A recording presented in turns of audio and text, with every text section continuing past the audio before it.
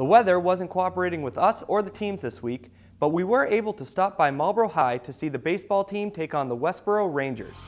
In the bottom of the third inning with a runner on third, Marcelo Cunha strikes out looking, giving the Panthers 2 outs in the inning. This brings up John Rumney, who drives the ball to center field, but not deep enough as it is caught to end the inning. We move to the bottom of the fourth, and with runners on first and second, Kevin Serra slaps the ball the other way, and it is misplayed by the left fielder, which allows both runners to score, cutting the deficit to 3. Now, in the fifth, with a runner on first, Marlborough is trying to chip away at the lead, but Matthew Thal chases a pitch low and away and strikes out to end the inning. Garrett Harrington, who came in relief, gets some help with a nice play at third by Matt Bertocci and a nice pick on the other end by Patrick Warren. With one last chance, Marcelo Cunha singles to center to put runners on first and second. That does it for Westboro pitcher Jack Curtis, who finishes the game 1 out short of a complete game. Mike Power comes in and gets John Rumney to ground out weakly to end the game and give Westboro their first win of the year. The loss is Marlborough's first of the season and their first in league play. Michaela Vernava caught up with the Assabet softball team at practice on Wednesday. 2013 was an exciting and historic season for the Assabet softball team.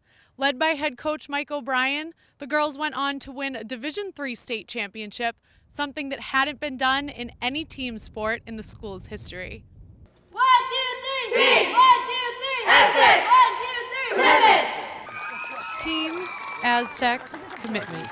3 simple words that helped bring a state title to a school that had never had one before.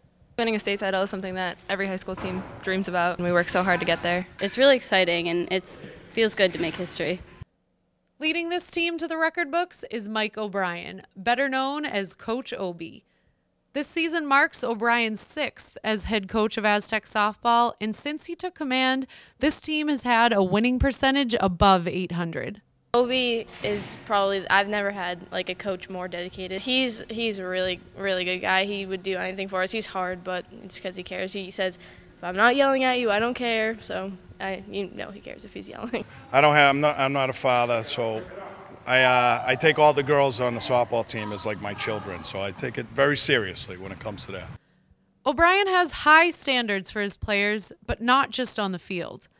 Academic excellence is expected and effort in the classroom required of each and every team member. I'm very proud of this. Over the last 3 years, our GPA has been above 3.5, 3.6 for a varsity program.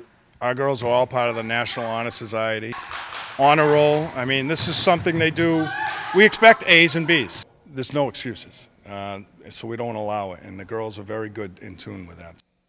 With the core of last year's team returning, Coach Obi hopes for another playoff run this season, and his players are prepared to work to defend their title. We want to, 1, get back to the districts, 2, get into the district title game, and then 3, if we have an opportunity, God willing, get into the states. Losing the first game like kind of knocked us down a peg because we kind of, like, our heads were a little big at the beginning of the season. Like, we came in like, oh, we won a state title, but I think we're back to reality now. Like, we're going to have to work just as hard as we did last year.